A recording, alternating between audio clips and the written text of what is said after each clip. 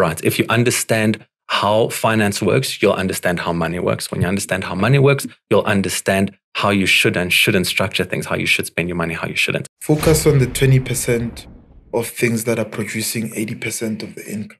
Like if you've got 30 cows and only 6 of those cows are actually giving you 1,000 liters of milk, don't spread your energy onto the other 26 or 24 that's giving you 1 liter each. Yes. Right? Because if you only remain in your tiny little bubble, your world will remain so small that you would probably never experience any growth. But the point is to know these things, to get the information you need, and to take action. You cannot grow if you do not take action, right? That was the number one most valuable lesson for me. Decide what it is you want. How do you want it, right? What does that picture look like for you? And just do it.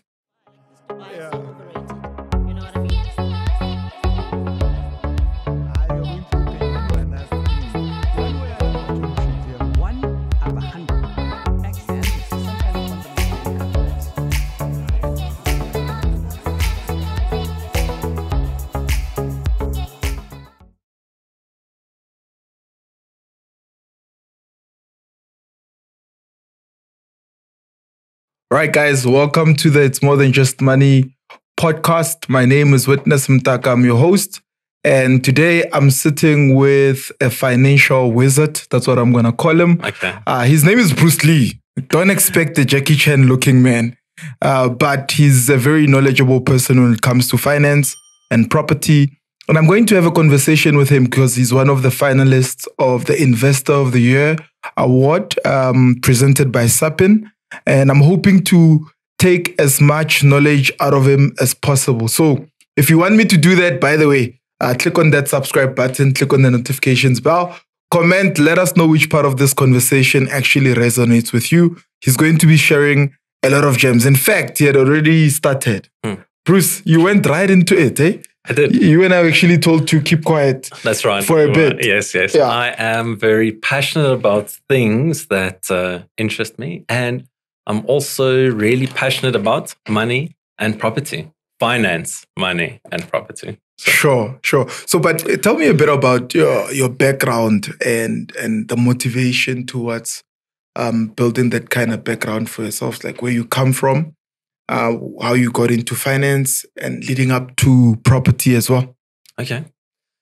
So, wow. Even during school already, I really enjoyed just doing accounting stuff. And I mean, each person has their own sort of strength and things that interest them, but accounting just interested me right from the very beginning. My grandfather used to have his own business.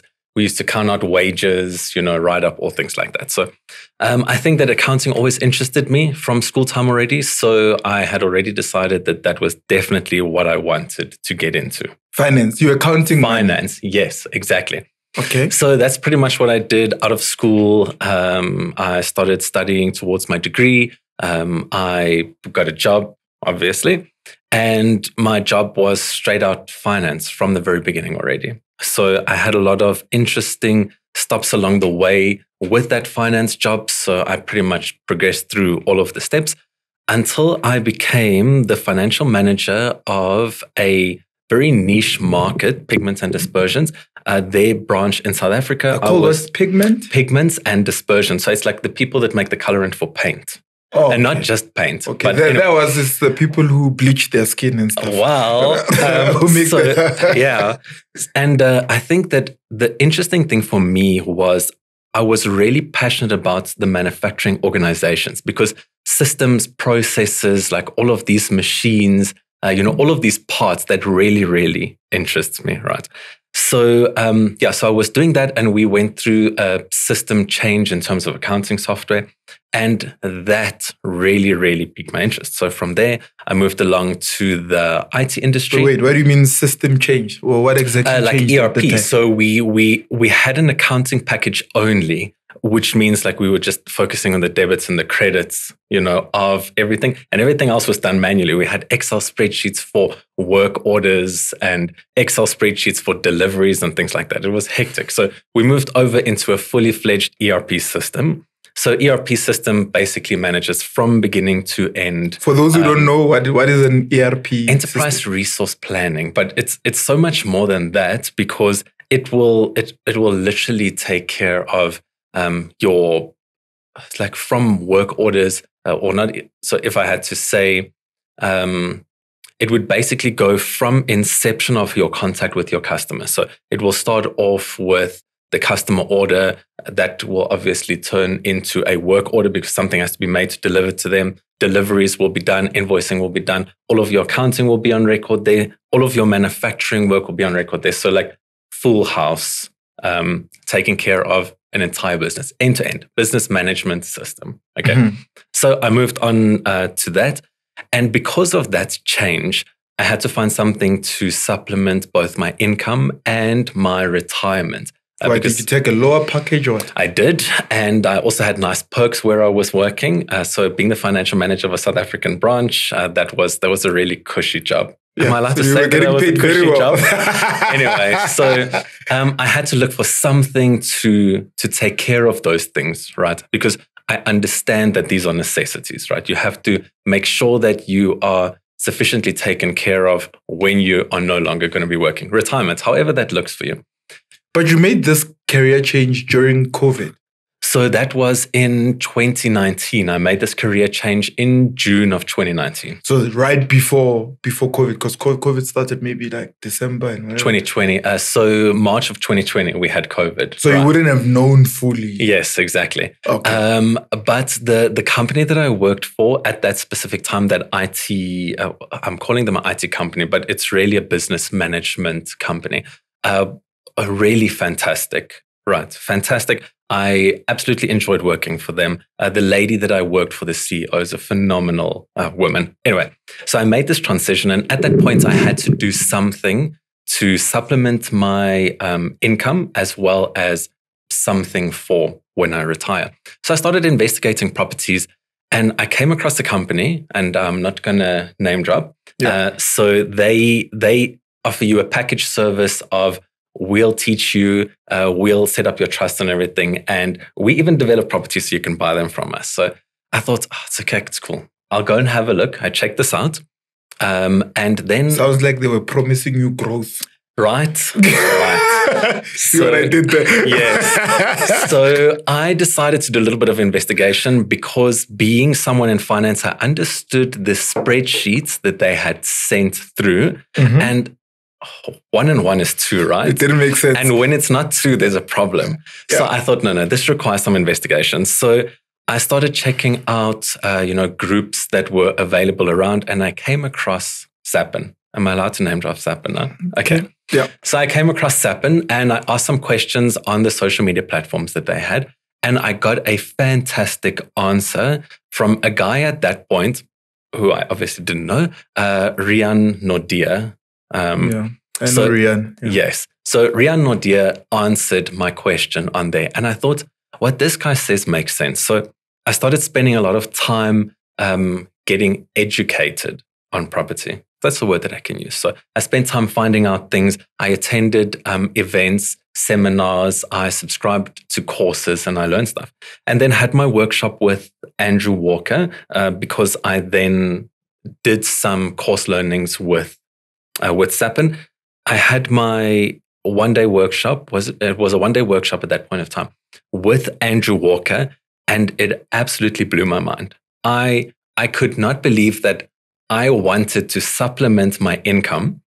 I was happy to pay in money every single month because, like, it's a provident fund saving, isn't it? If I'd taken up this property, I was happy to pay in money every single month. So I was going to buy this property, pay in the shortfall, and then in 20 odd years when I retire, I'm going to be making money. So you're not a cash flow investor, isn't it? I knew nothing about it, right? Yeah. Up until that point where I'd started asking those questions. That other company did not teach you? No, I mean, they were the company that we were going to pay in the money on, the deals, right? Yeah. Every month, the shortfall. The shortfall. So, and that was an absolute revelation. And I was like, hold on a second. Are you actually telling me that I can make surplus money out of this property every single month? And from there, for me, it was just like, a light bulb went on and I understood that there was a bigger picture to what was happening here, right? So did my learnings and everything. We went into COVID a month after I attended my one-day workshop, and then everything was obviously at a standstill. But from that point, I was still determined to find properties, whatever that took. So connections with agents, throughout the time of COVID, people were still listing houses. And I mean, you could still look at them. We had virtual tours of them. Mm-hmm. So I ended up purchasing a property, a nice distressed townhouse. The owner was distressed financially. The property was also distressed quite severely. But it was, I saw the opportunity in it and it was fantastic. I renovated it. It was so beautiful. I got so much interest during the renovation process from people in the complex having visitors over that everybody just wanted to rent it. So I ended up renting it out for a very short period of time. And then I learned a lot of lessons during that period of time, right? Everything that you can think of. Well, from tenant management to utilities to building compliance issues. You can't believe that complexes can have building compliance issues. Yeah. Right? What were the issues there? Because I wanted to ask about the challenges that you experienced when you made the career change, as well as when you did that specific property now that you mention it. So I think let's start off with the property because those challenges are easier to answer than my career change challenges. So the property challenges, what I faced there was you'd expect a sectional title to be above board in terms of building plans, money matters, all those sort of things, because someone is supposed to take care of those. Those are rules, right? Yeah. And it ended up not being so. So there were some extensions that were added onto the property. So there were some drain issues, if that's the right word. So there was literally a gully in the middle of the kitchen, in the kitchen cupboard. When you open the kitchen cupboard, the gully was right there. It was open. So, I mean, things like that. Toilets not being ventilated because they'd been built close and there was no external ventilation. So you have to learn about all of these rules and stuff that has to happen. And thank goodness for Marissa, right? Yeah. Because she was my inspector from the beginning. So I knew about these things and I knew about most of these things. And I knew that there was going to be corrective action for these things. And she helped out with those things, told me this is how you're going to solve the gully problem. It's not the end of the world, etc. So, yeah. For those who don't know, Marissa Robus, she's a property inspector. Yes. We're actually having her as a speaker that's more than just money, business and property seminar. But yeah, continue. So so all of those challenges had to be resolved. They'd done weird things like knock out walls of bathrooms, and the bathrooms were just open into the bedrooms. So anyway, those issues had to be dealt with. And then, of course, the tenant management, right? So I had to go through, so utility management was quite simple, right? I didn't have an issue with that. I understand systems. So I got prepaid electricity and water metering in, and that was taken care of. But tenant management, invoicing, leasing, really not an issue. But getting people to pay, that's something you have no control over. So it was very unfortunate that I also ended up doing an eviction on this property. With the first tenant? Yes. Oh, did you take the first guy that walked through the door? No, I didn't do that. So that was very, very unfortunate. But like I'm saying, this property taught me a lot of lessons. And I suppose you'll never make the same mistake twice. If you do, that's not really smart. Right. So went through that eviction. And then I actually did recover my money. I made use of, it seems like I'm just name dropping today. I made use of Expello. I don't know if you know Elise from Expello. Mm-mm. Anyway, so they took care of the entire eviction for me, the recoveries and all of that. So I was fortunate to recover my money. It's something I never want to go through again. It's not, although we invest to make money, there's still an emotional aspect involved in that, right? Knowing that you have to evict somebody, right? It's for the greater good of your bank account, but because you obviously can't pay for someone to live in your property, but emotionally that's tough, right? Yeah. Irrespective of what the situation is. So it's something that I wouldn't like to go through again, but yes, had to do an eviction as well. And then after that, had a lovely lady staying there, but then I decided, you know what, this was meant to be a flip from the beginning. And because it was so nice and people liked it, I wanted to keep it. But I decided, was this the property that was funded 100% by the bank? Yes, that's right. Right. Yep. Okay. So after my renovations, we refinanced out the renovation cost as well. So I literally had no money in the deal at that point in time anymore. But I decided that it was supposed to be a flip. I didn't want to hold on to the buy-to-lets. I knew that wasn't the model that I wanted to use going forward. So I just got rid of it.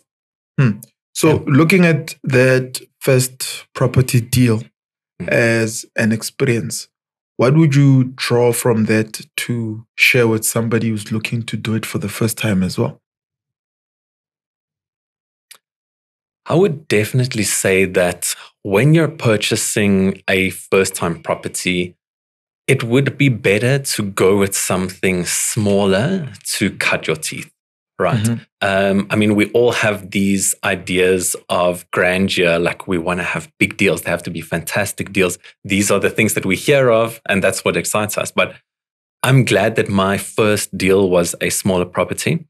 It does come with its own challenges, like having a body corporate. I mean, you have to know things about sectional titles then to understand what you're buying into, to make sure that they're not defunct. So I would definitely say, if that is something that you're going to do, standalone would be better as first time if you could.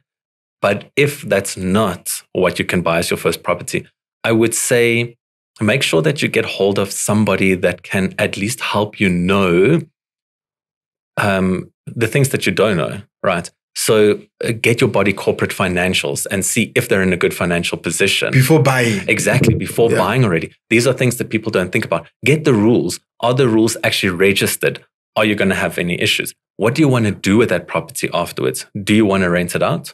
How do you want to rent it out? Are there challenges with how you want to rent it out? If you wanted to buy it, to put it on Airbnb, does the complex allow that? Doesn't it allow that? So make sure about all of your rules.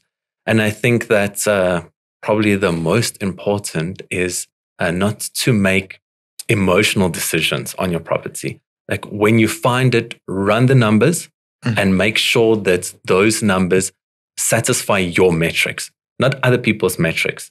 Like if you come to me and say, Bruce, I want to invest in property. And then I say, sure, what is it that you want out of this? And you're saying, I want to have a 15% return. But I'm saying to you, but why? Because you can actually have a 20% return. Or, you know, at 15% is a bit much. Maybe you should go for 10%. Don't do that. Like settle for whatever your metrics is, because that is where you are comfortable operating. And then are there any strategies or things that one can do to actually be able to get 100% financing as well? So when banks look at financing, they do look at what your credit rating is. So your credit rating, that also includes things like your credit appetite, and also just how you've spent your money, what debt you have, things like that. So I think that the banks are comfortable when they see that your appetite is not a lot. Banks don't like people that have got a high appetite for credit. So if you're just applying left and right for credit, they don't really like that. But if you are able to manage your debt, and there are rules about, I say rules, there are guidelines about how they perceive your debt, right? So credit card debt over 50% of your limit is perceived as a very bad thing. So you get rated down for that. Obviously, defaults, not paying on time, all those sorts of things. And then the only other thing that I could say about that is have a relationship with your bank. I have a relationship with my bank. I've banked with them for a very, very long time. And they have, in fact, funded all of my properties after that first property, all of them 100%. And they are my favorite bank, but we're not going to mention their name. Yeah, tell them to pay me. The next time you come, I'll mention I should, them. Right? Yes, exactly. So, and that's what it was for me. Like I serviced my debt when they gave me bonds. I kept up my end of the bargain. And I think that makes them happy and comfortable to continue that relationship with you. I've never had them turn down a bond application. Nice. But it also speaks to your ability to take care of finances. I mean, you are a financial manager by training. That's right. In any case, right? Yeah. But your category for the Investor of the Year award is most growth, right? What strategies have you implemented to achieve consistent growth in your property investment portfolio year after year? So after my buy-to-let, I still continued to attend different seminars, different events, And I continue to broaden my knowledge on things. Like I watch a lot of educational videos on whatever the channel might be, whatever social media channels. And besides for that, I also got a business coach, not just a property coach. I have a business coach. And I think that people understate the value of having things like this. I think in all walks of life, I wish that I had thought about getting a business or career coach earlier on in my career, right? That might have been different. So that for me was a game changer, because I think they're skilled in bringing out the best in you, because I think that they can see what that is, what you're good at, what you might not be good at. And I think that they offer you guidelines, supports, those kinds of things. So that definitely helped me remain consistent, because I had an accountability partner. The groups helped me remain consistent because we chatted about progress, what sort of strategies, what can you do to amplify your strategy? Where are you stuck? What do you need help with? Right. Mm-hmm. But I think that the biggest thing of all is you have to know what your weaknesses are in your personality, and you have to overcome those. So by nature, I am a procrastinator because I take a long time to make decisions, because I need a lot of information, and things have to satisfy the criteria that I've put out there. Safety net. Yes, exactly. Right. Yeah. So I'm quite risk averse. But the point is to know these things, to get the information you need, and to take action. You cannot grow if you do not take action. Right. That was the number one most valuable lesson for me. Decide what it is you want. How do you want it? Right. What does that picture look like for you? And just do it. So find the property, make the phone call. That property is not going to be added to your portfolio by staying on your wish list, right? Yeah. Yes. So how do you decide then, when you've decided, right, to take action? How do you decide which properties are going to be for flips, or which properties are you going to hold on to do some buy-to-let? Or is it more of we're doing buy-to-let temporarily until we let go of it? Or what's the strategy there? So very early on in property learnings, we learned that you have two main strategies in property. And one of those is a cash flow strategy. So that's making money out of your property. And the other one is the cash strategy. So that's making bulk amounts of cash. So flips are really nice for making bulk amounts of cash. And obviously cash flow properties are nice for making steady income money. So I think that when you're actually looking at this and getting into property, it's important for you to decide what sort of strategy works for you. Are you the type of person that is going to enjoy looking after tenants? If not, don't use the cash flow strategy, right? Do you have people skills to look after those tenants? Are you okay with systems to manage different things? If not, don't do it. Just get properties for flips and make your money doing that. Yeah. Do you have instances where a deal didn't go as planned? And how did you manage that? And what did you learn from it? My very second property that I wanted to acquire was a multi-let property in a very, very nice suburb. And I was willing to pay top dollar for that property, in fact, because I already saw the kind of money that it could make. So I entered into the deal. And I got Marissa to do my inspection. Marissa has inspected every single property I've bought without fail because I trust her. So she did the inspection for me, and I requested building plans. And I'd waited quite some time, so we'd started moving this along already. And fortunately, I made use of my attorney to do the bond transfer. I had to make use of their attorney for their transfer, but I had some leverage in this deal, right? And I just kept on saying, listen, we're not proceeding until we have the building plans. Like these are my requirements. And the agent kept on saying, no, man, it's okay. You can go. They'll reserve some money aside if there's anything wrong with the building plan so that we can have them drafted or whatever. Yeah. And I was adamant that I was not going to do that. And it turned out that we eventually got the building plans. And some of the buildings that they had built, in fact, a very large portion, was encroaching on the boundary in the first place, even the roof was over, was not compliant with building regulation, which was already pointed out to me in the inspection report. So that's why I did not proceed with that.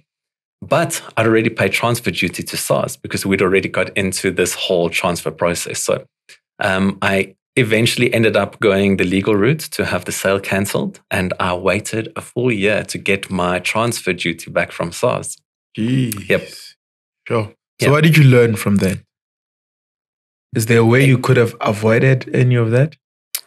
Well, I could, I suppose, have said that I wanted the building plans up front and I wasn't going to entertain anything else. But fortunately, because my clauses had stipulated that I had to have approved building plans. So I didn't just say I want the building plans. I said I want to have the approved building plans for this. This was part of my suspensive conditions. The word approved is very important. Otherwise, they'll give me the building plans not approved and I'll just have to accept that. So I think make very, very sure of your purchasing clauses. Okay. Yeah. So if there was to be another pandemic, right? Yes. Have you decided what sort of strategies you would apply for you to offset the challenges posed by a pandemic?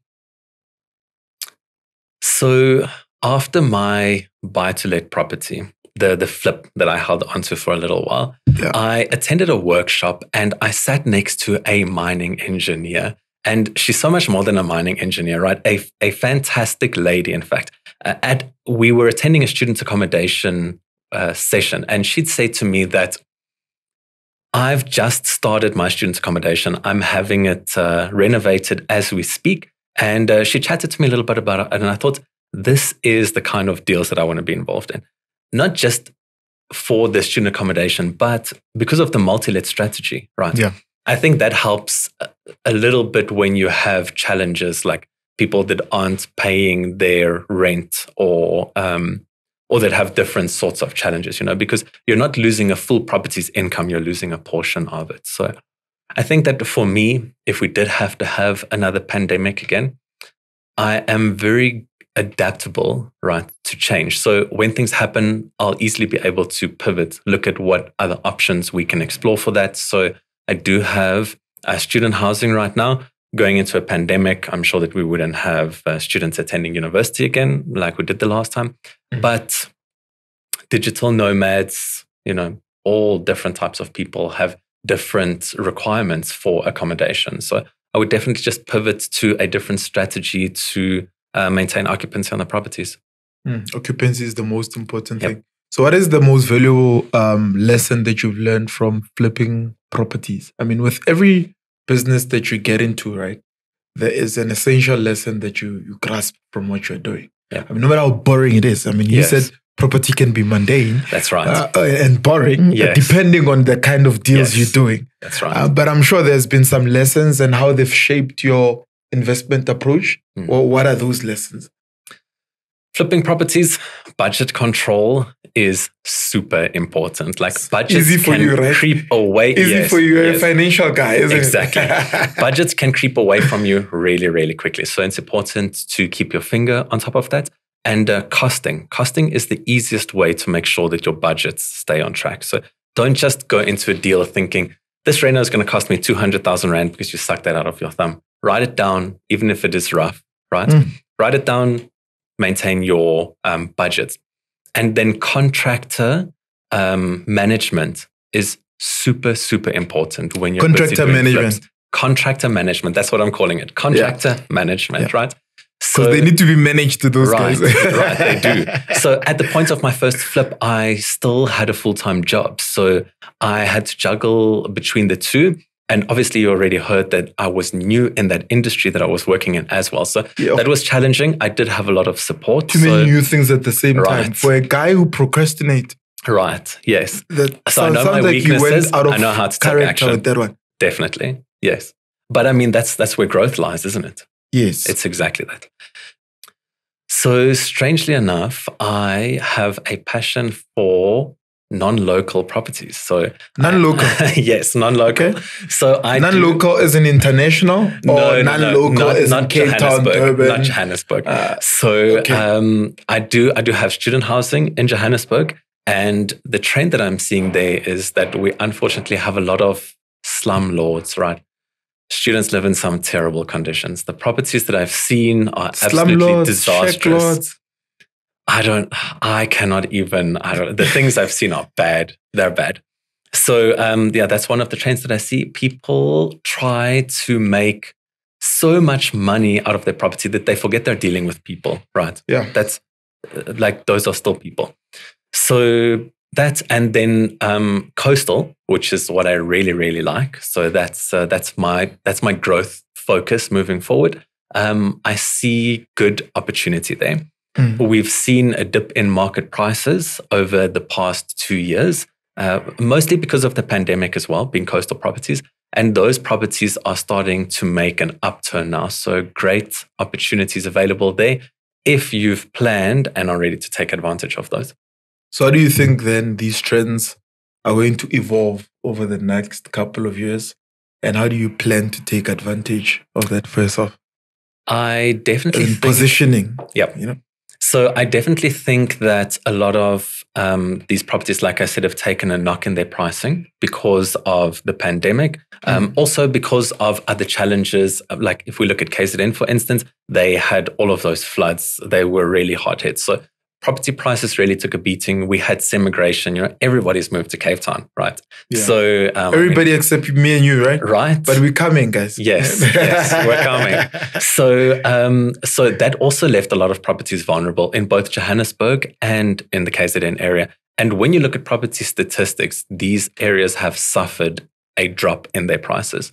So good to take advantage of that now that they're starting to see an upswing again. People are traveling, people are optimistic again. So those properties have steadily started to increase in price again. So taking advantage of that, I mean, if you are ready to invest in those properties, look at them, schedule those viewings, make negotiations while those people are still willing to sell their properties, right? And get your foot in the door.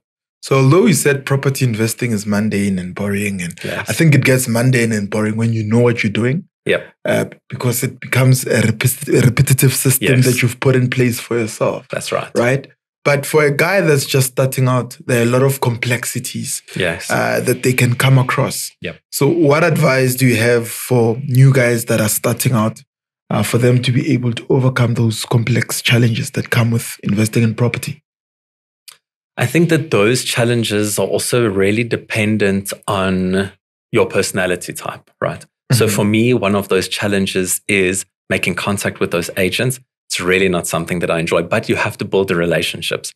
And for somebody that is maybe outgoing, a challenge that they might have is actually knowing whether this deal that they're talking about is feasible. So what do those numbers look like? So I think that they need to assess where they think their shortcomings are. And the problem as well is that you don't know what you don't know, right? That's the thing. And so I would definitely say some form of education, right? So whether that is, like I've said, watching a YouTube video, even though I attend professional property events, I do also watch YouTube people. Like there are a lot of influencers out there that know good things. So at least some sort of education will help you know what it is you need to know to make a move on your first deal. Okay. Do you have any tips on how to identify potential growth opportunities in the market? Okay, more specifically, the property market. I think that when you look at places where a lot of attention is focused, so when you hear hype about something, it's definitely worth taking a look at, right? Because there's a reason why that hype is there. So saturation is not necessarily a bad thing. It depends on how you compete with that saturation, right? I mean, we have many finance professionals, we have many IT professionals out there. So what makes that different? How you perform is what makes that different. So I think where you see a lot of talk and a lot of interest, investigate those areas, because that is probably a very safe bet to make your first move as well. When you made that career change in 2019, right? You obviously then started to build two careers simultaneously, because you had the new career that you started, then you had the property career that you had started. I mean, how do you continue to grow in those careers and personally as a person? So it's more like professional plus personal growth. I mean, what do you do to grow in both aspects? A lot of sacrifice. What are you sacrificing? Hey, there are black people watching here. They'll be thinking, hey, sacrifice. A lot of time, a lot of hours. I think, like I've mentioned, I have a business coach, so a monetary sacrifice as well, right? To bring you up to speed on things, right? So I think growing my professional career in a different industry really took a lot of effort. So I'm a finance guy. I understand one-on-one. Yeah. And I think moving into the IT space, understanding things like coding, systems, database languages, right? That was complex stuff. That took a lot of time and it took a lot of energy. But then on the other end, I was really passionate about property and I really wanted to do that. So I spent a lot of evenings attending webinars, events, doing learnings, courses and stuff that I'd enrolled in. And I think that personally, you have to grow as well. Otherwise, those two things would never have worked out. So I spent a lot of time on personal development with my business coach, by reading various different books and just by learning more about yourself. Yeah. So in all the growth that you did through books, courses, mentorships, coaching, right? What are the resources that have had the most impact for you personally and professionally? I definitely think that books and YouTube videos, right? I definitely think were the two main things.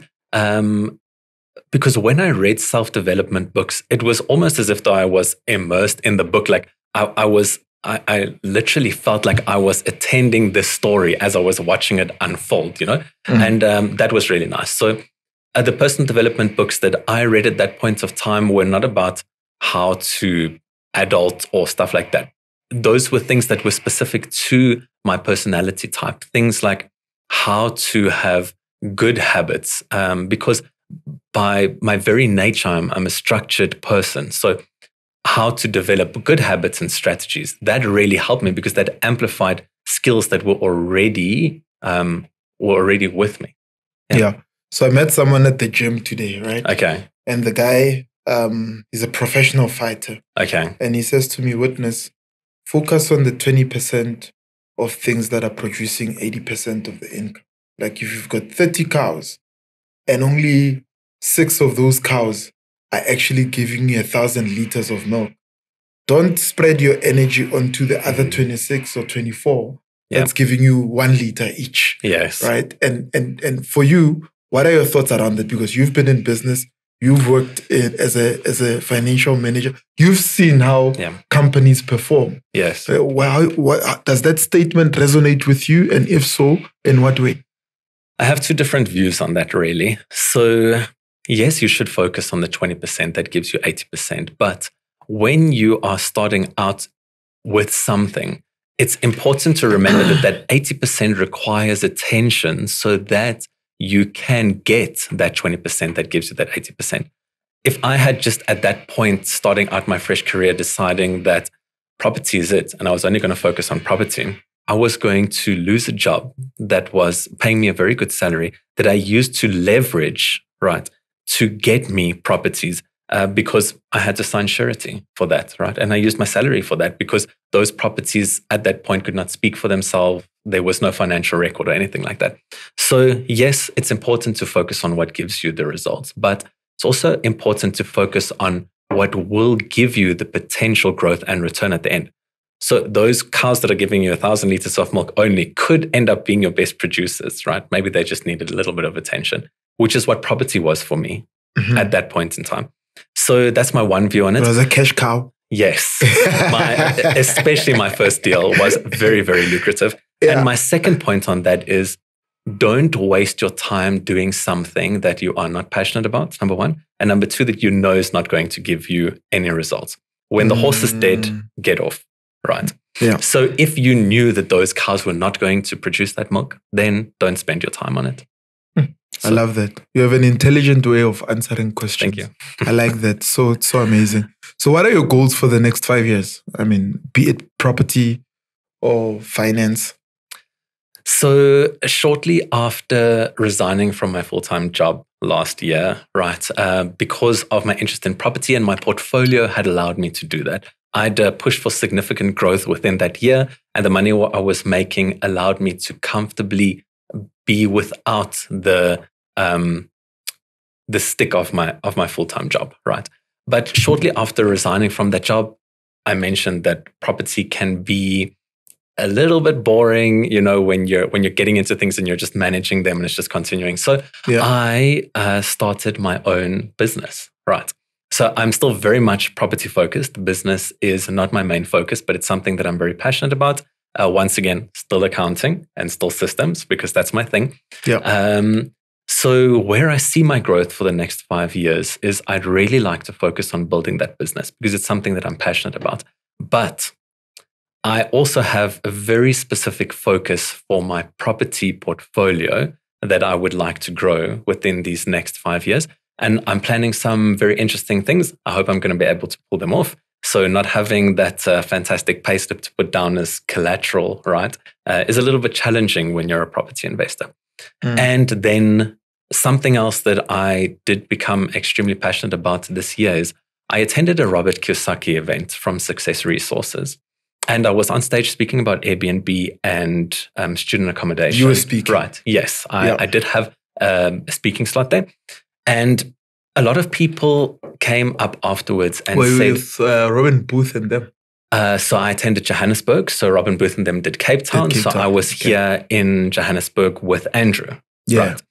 So a lot of people came afterwards and they said, we were expecting so much more about property at this Robert Kiyosaki event, because that's usually the number one thing that people take away from Robert Kiyosaki, right, is property. And they said, where were all of the property educators? And I realized that there's a very definite need for people to become educated, upskilled, assisted, or whatever that case may be. So in the coming 5 years, I'm looking forward to participating in some very interesting things that we have coming up. So I'm also going to be co-creating a course on student accommodation. So I'm looking forward to that. I do support a lot of Airbnb hosts on local groups, and I'm looking forward to sharing more, right? And reaching more people that can learn the things that I learned about property. Like I mentioned to you, I thought property was going to be a cash flow negative thing I was going to pay in every month. And I was surprised. I learned a lot. You had the wrong teacher, my man. Right. A lot of people. Thank God you learned how to pivot and find the right teachers, exactly. Right? And now I'd like other people to find the right teachers. Yes. So that's something that I'm also going to be putting a lot of focus on in the next 5 years. Okay. And then are there any new strategies or areas in property that you want to tap into? So I have already done buy-to-lets, flips, Airbnb, and student accommodation. I'm actually really liking the student accommodation model, and I'm already looking at acquiring additional properties. But what I'd really like to look at now is purpose-built monsters. That's what I'm going to call them. Purpose-built monsters. Okay. Like full-blown blocks for student accommodation. I really do like the model. The systems and processes to manage that are just natural for me. So that is an avenue that I'm definitely going to be exploring as one of my next additions to my portfolio. Yeah. A massive high-rise, purpose-built student accommodation building. Yeah. I mean, Steve Jobs talks about connecting the dots and going back, right? For you, when you look back at the journey of your life, what do you think the dots have been that have actually brought you to where you are? You know, I was listening to one guy, he lost his foot, right? He's an actor. Okay. And he says he realizes now at his age older, he's built podcasts, he's built a business, he's still an actor, but it's only because there are certain things he did when he was a kid that he didn't even understand. Yeah. When he did tennis as a black kid. Okay. And only later to find out that a script would require somebody who knows how to play tennis. Okay. And it's like, oh, wow, maybe perhaps that's the reason why I had to play tennis as a kid, Yeah. even though I didn't like it, right? So for you, what do you think the dots have been that have been connected, maybe through your finance journey all the way into your property journey? It's actually really interesting that you asked this question, because it's something that I think about quite often, because I do think that things that you're exposed to shape your future quite a lot. And like I mentioned, ever since I was at school, I enjoyed the actual accounting journey. So for me, dealing with finances is just something that's really natural. And I think that that is an amazing advantage, right? If you understand how finance works, you'll understand how money works. When you understand how money works, you'll understand how you should and shouldn't structure things, how you should spend your money, how you shouldn't. But besides for that, a lot of things that I've been involved in throughout my career and my upbringing are really focused around processes on how things get done. And I'm very much a methodical, process-driven person. I used to have a job with the Woolworths Group where I actually worked as a process manager. And what a process manager is they are a branch financial manager as well as an operations manager. And I mean, you can imagine that exposure. Like, we had SOPs, rules that had to be followed, all those kinds of things. And I often think that all of these things have culminated together to actually support the person that I've become. So business operations is something that is just normal for me. Finance is something that's just normal for me. And I think it's all of these things that I've been through that have actually added value to who I am as a person. Amazing. So if you were to be given an opportunity to speak to the younger Bruce Lee, yes, what would you say to him? And this too is actually very strange, because I recently employed an assistant to work for me, and she's quite young. And we speak a lot about things that I would have liked someone to speak to me about when I was young. Wow. So I've had some really fantastic managers, right? When I started off my career, my very second job that I had, I worked for a fantastic treasury manager, Mr. Kaiser Tsotsetse at that time. And he was a phenomenal teacher, right? And he taught me a lot about also going out and getting what you wanted, right? He once made me compete for a job that I wanted. And I mean, this teaches you skills. So my assistant and I speak quite often about things, about growth, and about all sorts of things about life, about business, about your career, right? Because a lot of people don't do these things. And if I could speak to my younger self, I would say, don't be afraid to take advantage of opportunities, right? Up until I had this property exposure, I think that I was very afraid to make decisions that would put me out there, right? It's also why I didn't want to enter Investor of the Year, because I didn't want to be put out there. But I understand that there's a bigger picture. And sometimes you just have to do things and not be afraid of doing them. And if I could turn back the clock 20 odd years, I would have become an entrepreneur from the very onset, from the time I left school. I don't think I would ever have started working, but in hindsight, maybe I wouldn't have progressed and grown as I have. Maybe you wouldn't have been able to connect the dots. Exactly. Or maybe you'd have different dots to connect. Hindsight has 20/20 vision, but that's not the way that it works. So what do you want? What are the key takeaways that you want our viewers and our audience to take from this conversation and from your journey? Something you want them to remember? I would say that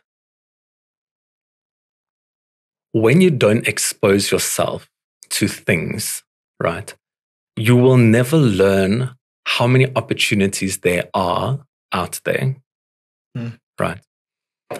Because if you only remain in your tiny little bubble, your world will remain so small that you would probably never experience any growth. And I think that's what people need to understand. Learn things. Be a student always. That's it. So that camera there is looking at you, right? Yes. And there's a kid. Young kid, could be 18, could be 19, could be a guy in his 20s or a lady. He's black, he's white, he's Indian, he's Chinese, he's orange. Okay. And he's saying, I hear you, but you don't know what I'm going through. You don't know how my life is right now. What would you say to him And what would be the thing that you would say from tomorrow they can start implementing to change their lives? So I think that a lot of people go through a lot of things in their lives, right? And nobody really knows what is written in somebody's book, right? You see me sitting here and you have a perception of what's in my book. But difficult things happen to a lot of people.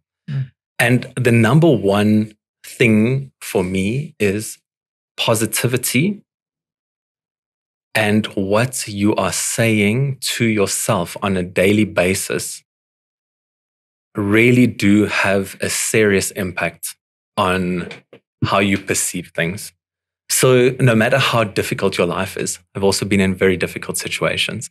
No matter how difficult your life is, you have to maintain positivity and continue to search for a way to make things better, right? Let your ambition fuel you, if that's what it's going to take.